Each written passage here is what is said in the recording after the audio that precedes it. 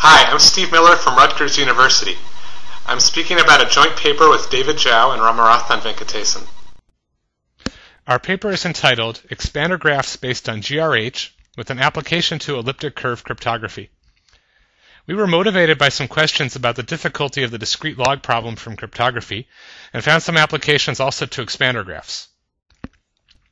We published a paper in the 2005 AsiaCrypt proceedings that has more to do with the cryptography involved.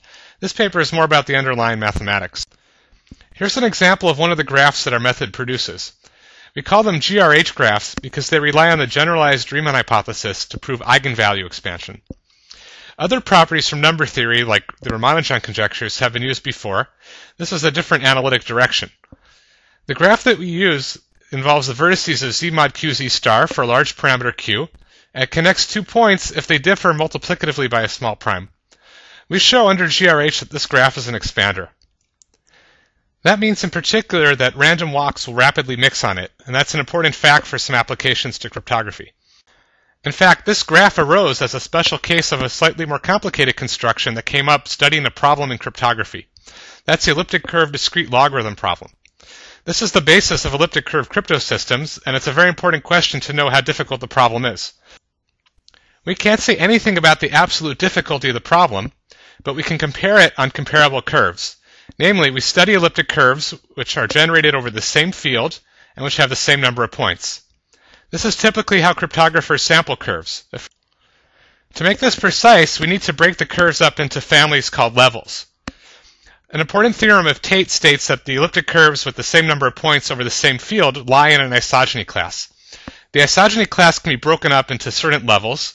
This depends on their absolute endomorphism rings, which depend, of course, on the CM type of the curve over the finite field.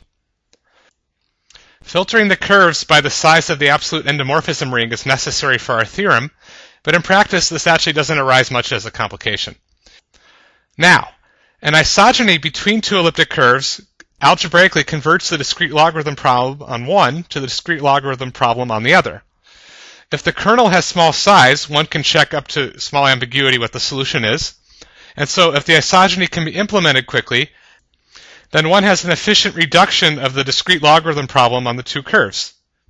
Now, even though Tate's theorem says that all elliptic curves in the same level are bridged by some isogeny, that isogeny may not be a low-degree isogeny, in fact, provably so. So instead, what cryptographers are able to do is to generate a number of low-degree isogenies between elliptic curves in the same level.